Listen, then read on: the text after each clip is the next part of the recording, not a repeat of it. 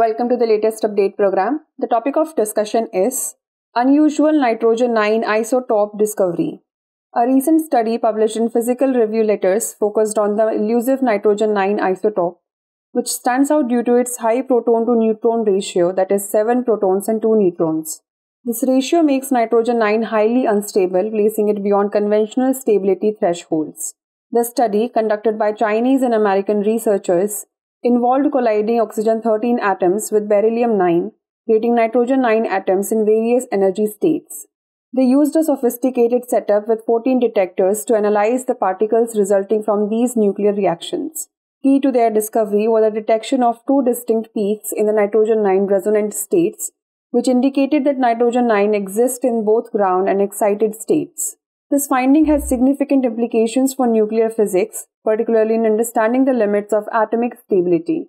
The existence of nitrogen-9 challenges previous assumptions and adds a new point to the nuclide chart, which maps isotopes based on their proton and neutron numbers. The study also supports the Gamow shell model, a theoretical framework for studying weakly bound systems like those near the proton and neutron drip lines. Overall, the discovery of nitrogen-9 not only advances our understanding of atomic nuclei, but also has potential implications for astrophysics, particularly in understanding the processes by which stars synthesize elements.